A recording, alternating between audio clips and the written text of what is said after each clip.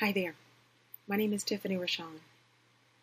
I am a mother of 3 sons, a professional writer, a kid-lit author, and a family literacy platform owner, developer, and facilitator.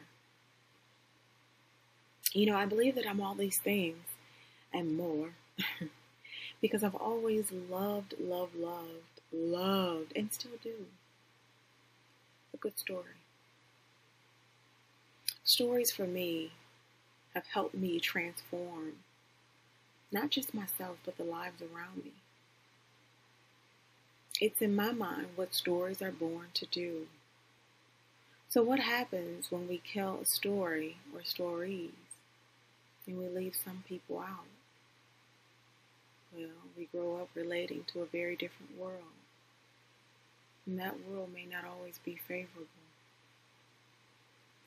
It's the testament of what's happening right now with our Black youth, with Black people. Unrepresented, no voice, no real story. And it is a story of today that tells the story of tomorrow. Black youth matter. They matter more than we know, more than we probably will ever come to understand. Kid-lit equality. Myself, with my platform Imagineread, and a few other organizations, are changing the way we tell and revere stories. Stories about Black youth, stories about Black people, stories about indigenous culture as a whole, and the contributions that have come to be how this planet was discovered and has sustained.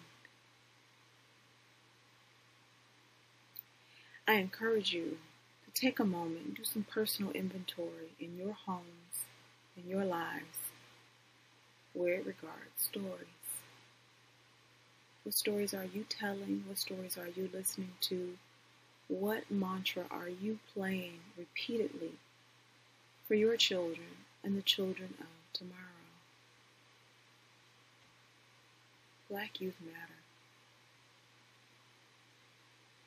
Black youth matter. Black youth